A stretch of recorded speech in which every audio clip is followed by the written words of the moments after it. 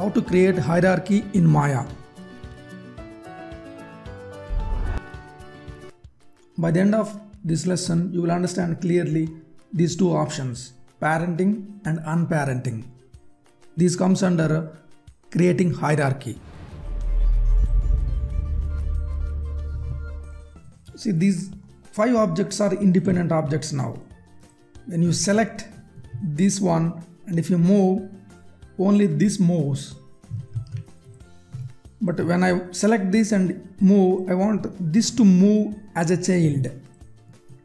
In many situations we need that. Like for example, when you are creating a train, it is having multiple objects, train with wheels. In that type of situations we need parenting, hierarchy.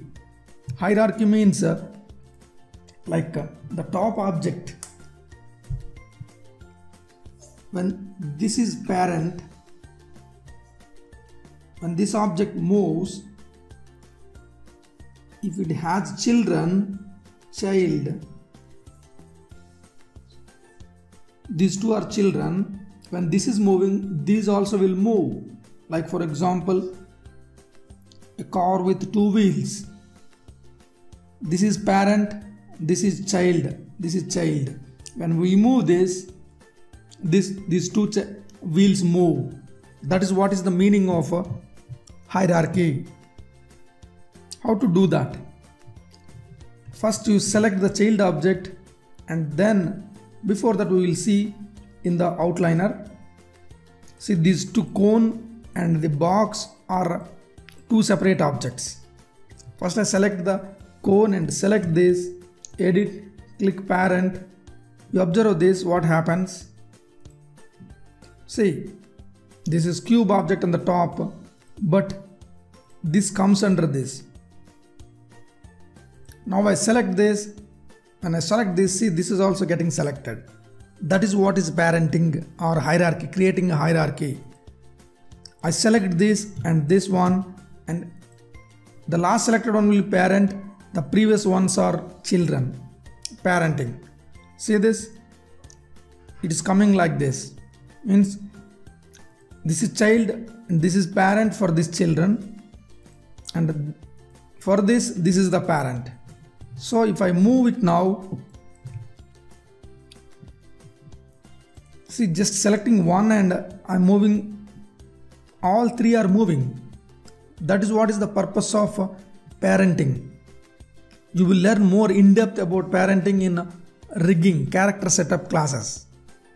When I select this and I move, see, this is this is parent for this, so both are moving.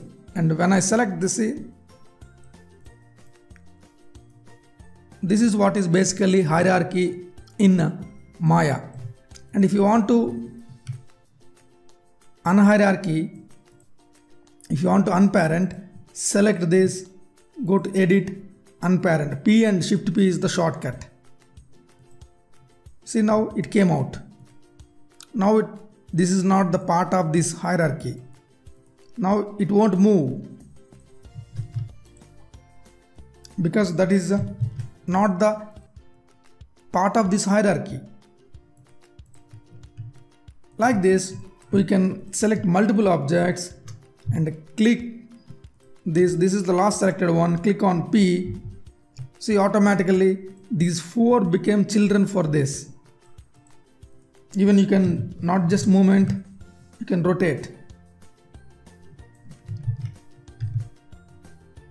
Even scaling is working. Parenting translates all the transformations like moving, rotation and scaling. That is what is the purpose of hierarchy. This is especially useful when they behave like machines, related parent and child relationships.